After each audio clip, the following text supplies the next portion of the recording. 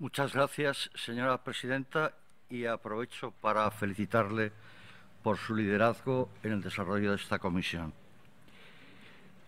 At the International Federation for Family Development, we have been involved with UN DESA in the preparations around the world of the 30th anniversary of the International Year of the Family, also celebrated this year. We have been part of 28 events, and our recent IFFD World Congress has taken place in Cebu, Philippines, with over 1,300 delegates from 51 countries as the final step of these preparations.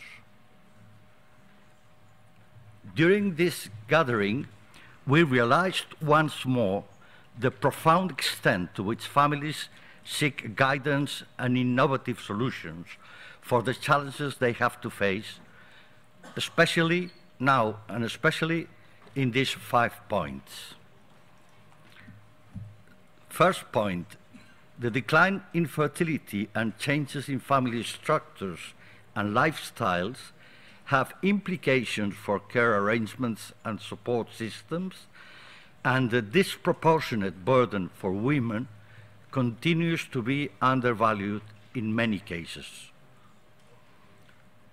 Second, controlled and managed migration can be a partial solution to reduce the dependency ratios in Europe, but only in the short and medium term.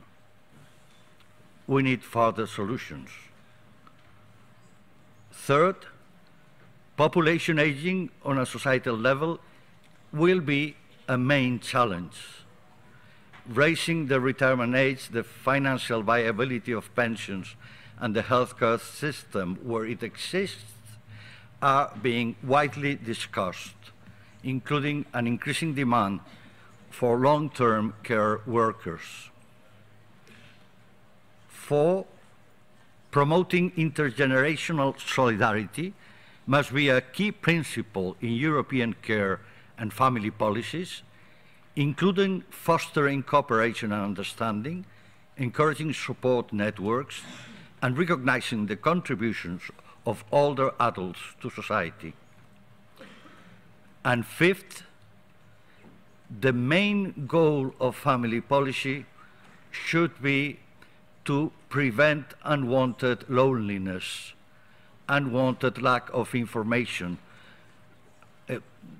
unwanted social exclusion, and child poverty, making sure that families can have the number of children they desire, etc. We want to stress that the implementation of the Programme of Action of the International Conference on Population and Development and its contribution to the follow-up and review of the 2030 Agenda for Sustainable Development should integrate the pivotal role of families to achieve a real social justice. I thank you very much, Madam Chair.